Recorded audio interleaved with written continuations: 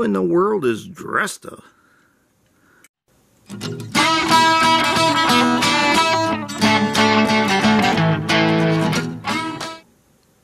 This is a Dressta TD40E Extra Bulldozer. It's made in 1/50th scale by an unknown manufacturer.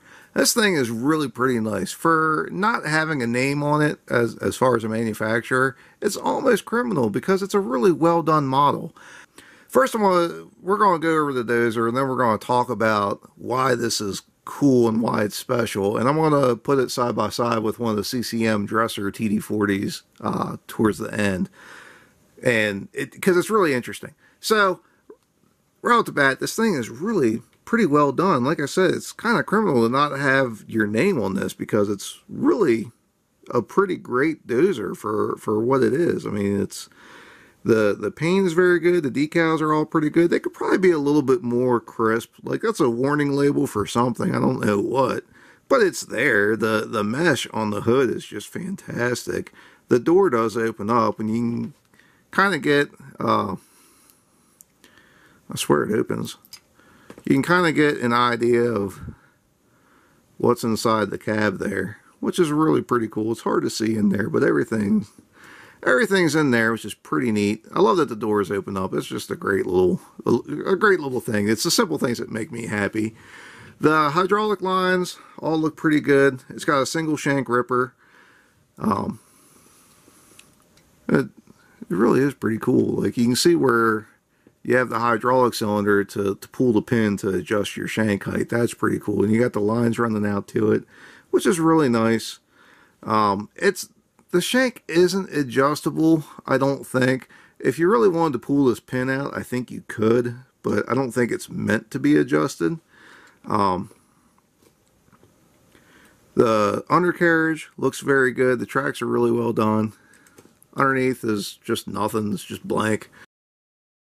Now the ripper moves, and it adjusts the way it's supposed to. And it's cool you have that that metal guide that moves with the ripper too. That's pretty neat. The blade is supposed to move, but it is so stiff I just can't do anything with it, and I don't want to break it. But it really is pretty nice. Like I said, the decals are pretty clean and crisp. You know, some could be better, but for the most part, it's really pretty good. The paint's very good. Now, I did have to order this. It came from China, so it did get a little chipped in the box. You definitely have some chipping on the blade. You got a big chunker right there that's about to fall off. But I think if you could get these domestically, it'd be a different story. You know, they didn't have to ride in the back of a postage truck from God knows where to my house. But that would certainly help. So, anyway, overall, it's a really nice model. And I remember these come out, I want to say they came out at a Con Expo. Either Con Expo or maybe it was Bama, or Bama, I don't know how you pronounce it. And at the time when they were brand new, and this was a couple years ago, the thing that I heard was it was every bit as good as the CCM dozer, every bit as good as the CCM Dresser, the TD40Bs. And I thought, well, I don't know about that. I mean, CCM, it was pretty good stuff back then. I mean, really, that was the first diecast model that CCM had done, and they've done things a little bit better since then. But I gotta say, this is really, it's up there. It's definitely up there. It's very, very close to being just as good, if not maybe a little bit better than.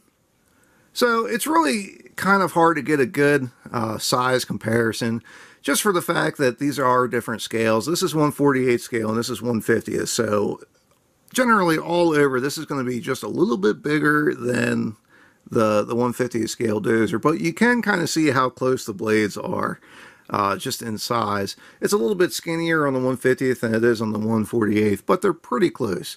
Now, there is about 40 years of production difference between these two dozers, but you can still see some similarities. I mean, really, the blades are still the same. The undercarriages, the frames, they're still pretty similar. The ripper setups are also pretty similar. You can see some internal components are the same. Like, they still use the same, you know, fuel tank system. Obviously, there's some differences. That the cabs are very different. We'll see that when I turn them around. The motors and the transmissions are obviously different. God help you if you were trying to get a 40-year-old motor to pass emissions regulations today. It would never happen. But yeah, the transmission's obviously updated. When you set them side by side, like again, the blades are pretty close. You see how much taller this one sits than the 150th scale, but they're still pretty close. And you can really see the, let's see here, the difference in the cabs too. Like this is a center mount cab. This one's offset to the side just a little bit. A lot of the older dozers did that. I don't really know why. You know, one reason or another, I'm sure it made sense at the time, but nobody does it anymore. But yeah, you can really just see, you know, just how more modern this cab is than what this is. Again, like from the back, they really are pretty similar, to be honest. There's not a whole lot of difference here.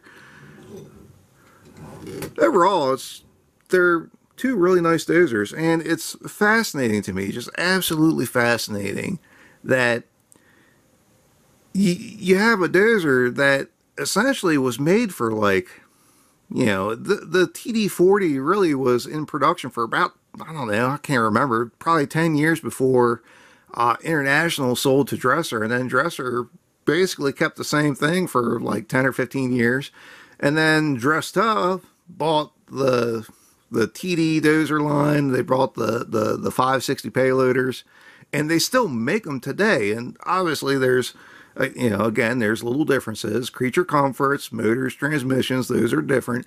But the basic bones are still there.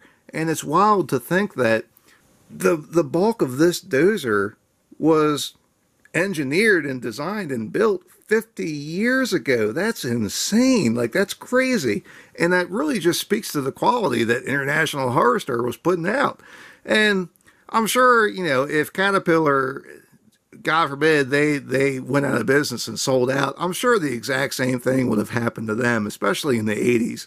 You know, they were just putting out just absolute legendary peak products in the mid 80s, and I'm sure, you know, if they were in a similar situation as International and they got scooped up by somebody else, you'd still have, you know, like the old 953s running and like the 416s, and you know, nothing would have changed, because that stuff was just fantastic quality. It really was.